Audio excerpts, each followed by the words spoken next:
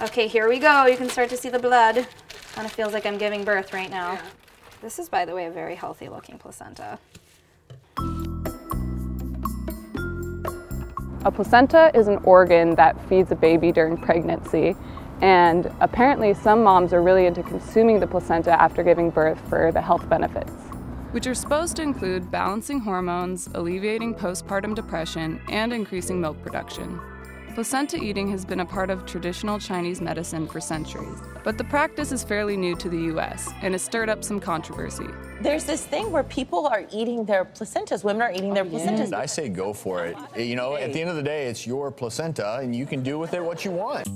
I'm about to go talk to Yehudit, who is a doula that also does placenta encapsulation, and she has a fresh placenta for us. Hey, hi. Come on in. So placenta encapsulation. I know. Placenta encapsulation is essentially the process of dehydrating, grinding, and then putting the placenta into pills. So kind of explaining what I've done before you got here.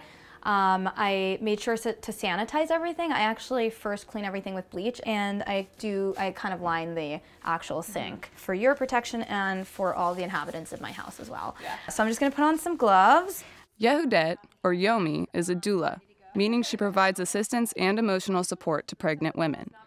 Placenta encapsulation is just one of the services she provides. How did you get into this? For me, it really started with my own birth experience. I had heard about placenta encapsulation, and my thoughts were kind of like, cannibalism, ew, that's scary.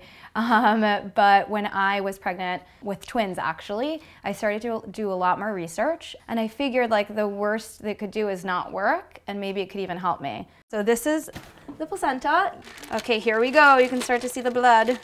The minute I got the placenta pills, and started taking them, I felt so much energy. I felt like I just got a lot healthier and healed a lot quicker.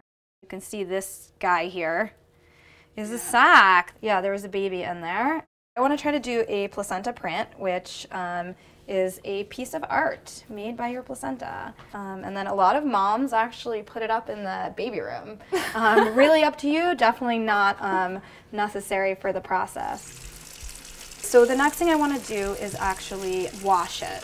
See that? Isn't that gorgeous? Clear. Yeah, isn't that gorgeous? Oh. Do you have to be certified? Like what sort of qualifications do you have to do this? Right, so technically there is no like national board of placenta encapsulation. What I am certified, which I think is actually important, is OSHA laws, which is how you handle food for public consumption. You can't smell the placenta. No, because it's not cooked yet. So we are ready. Look at that beautiful thing. Now we'll come back here in like 20 or 30 minutes once it's thoroughly steamed through. The placenta is steaming. It really looks like a brain. It's pretty cool. It's not as gross as I thought it was gonna be. I was nervous that I was gonna have a visceral reaction, but it's really kind of normal. Wow. Now you can smell it. Yeah. Yeah. Yeah, but liver, right? Just smells like liver. After the placenta was steamed, Yehudit sliced it into bite-sized morsels and put them in the dehydrator. In 24 hours, they'd be ready to be ground up into pills. But I want to talk to a doctor about this, so I'm about to talk to Dr. Keisha Gaither and get her opinion. Have there been any medical studies about the health benefits of consuming placenta? There have been no studies which say that it is beneficial to eat the placenta. A lot of what we're hearing in the media is basically anecdotal. Have you ever had any patients that express interest in consuming their placentas? Actually, yes. Certainly before anybody takes their placenta, they kind of get the talk from me, and the talk is this. There are certain infections which women can have which would not be a good idea for you to eat the placenta should the woman have it. Then there's also the risk of contamination. Now keep in mind when you are in labor and you're pushing, a lot of things come out besides the baby. So you have to, I mean, it gets contaminated with, you know, bodily fluids. So those are things that you have to consider. But if you washed it, would it be okay? There's still contamination there. It's still risky. Yeah, Okay. it's still risky. So there are some risks to eating placenta, which makes sense since it's a body part. I wondered to what extent the effects people reported were caused by the actual properties of the placenta, and how much of what they experienced was just a placebo effect. So it's been 24 hours, and I'm gonna go check back in with Yomi and see what she does with the dried placenta. Okay, so this is the beautiful dried placenta. Whoa. Kind of looks like beef jerky. Yum. Okay, so basically, I use the KitchenAid grinder.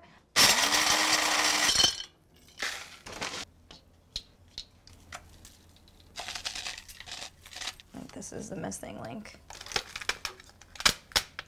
Ta-da! Yay! I feel like a lot of times I hear people say like, well, maybe it's just in your brain. And for that I would say, yes, and so is reality. And so are all the chemicals. Yeah. Everything is actually in your brain. I would say that there isn't like a huge section of the NIH that's really interested in placenta encapsulation. So I think that the most important factor is the anecdotal stories that the women themselves, they're the ones that are telling us how amazing it is and how much it works. And I kind of feel like there should be a little bit more weight put on what moms say. So you can see these are her placenta prints and placenta. Placenta. So cute. Yeah. The whole placenta process is interesting. It does have an interesting odor that can be kind of intense, but I think it's really cool that it could help moms with post-birthing issues. I just haven't like thought much about what I would do as a mom, so this is an option. I could give Yomi a call, watch her do it to my own placenta. Ew.